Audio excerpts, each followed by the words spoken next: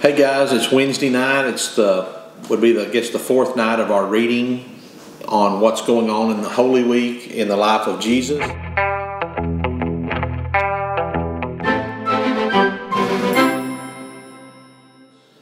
So tonight we're going to be in the book of Matthew.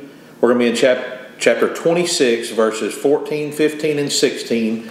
And we're also going to flip over to the Old Testament and read from Zechariah chapter 11, verses 12 and 13. So what's going on right now is on Wednesday, Jesus is basically it's like his day of rest. Passover is going to start tomorrow on Thursday. And he's in Bethany. He's been kind of there just relaxing. And this is when we see Judas, the seed planted in Judas, or when Judas decides that he's going to betray Jesus, okay? So in Matthew chapter 26, verses 14 and 15 and 16 read, "Then one of the 12, called Judas Iscariot, went to the chief priest and said, 'What are you willing to give me if I deliver him to you?' And they counted out to him 30 pieces of silver. So from that time he sought opportunity to betray him." So for 30 pieces of silver, for the price of a common slave in their time, Judas agreed to turn over Jesus to the chief priests and the folks that were after him. The reason he did this, that most people believe, and what I think is, he was almost disappointed in Jesus that Jesus hadn't already caused basically like an insurrection to go on in Jerusalem during the start of the Passover.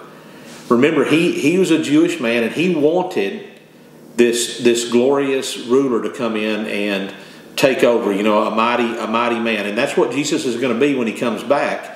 He's going to come in as a warrior and take over. But here we see that Judas, I think he was just trying to get the ball rolling. Like if he can get Jesus, get him turned over to these guys, that'll get him fired up, and he'll really come through. Remember, he'd been following Jesus for 3 years now.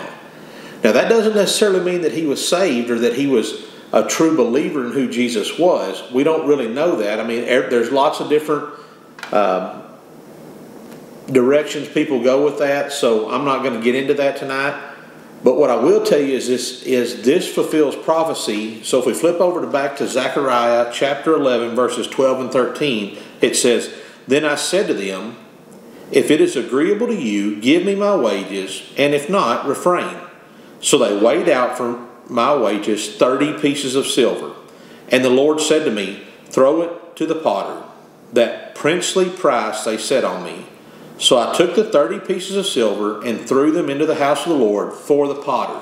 Now this is going to be very important, because later on Judas is saddened and maybe even remorseful for turning over Jesus, and he takes that 30 pieces of silver back and says, "Hey guys, here, I don't want this money." They said, "We can't take that, that's blood money." So they use that to buy what? The potter's field.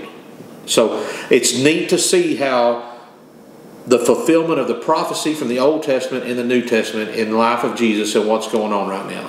Hope you join us again tomorrow night. Remember, we love you. God bless you. And y'all keep praying.